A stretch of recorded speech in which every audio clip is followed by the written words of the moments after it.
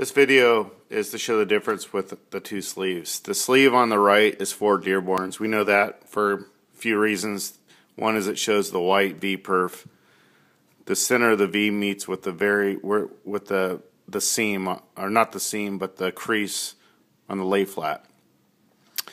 Blue Diamond wants to know why the color is they're pretty close on the top, but the below is much more orange on our sleeve on the left. They also want to know, why did our logo get shrunk? Why is it so much smaller than Fort Dearborn's sleeve? If you look at Fort Dearborn's logo, it looks a lot bigger. See the differences, and I can send you both the samples.